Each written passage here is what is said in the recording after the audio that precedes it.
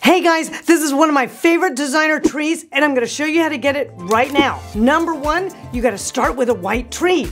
Ooh, if you've got a green one, you gotta flock it, baby. Number two is you wanna stick to 2 color ornaments only. I like silver and red, but it could be another color of your choice, but silver and whatever second color. Whatever works with your interiors. Think about it that way.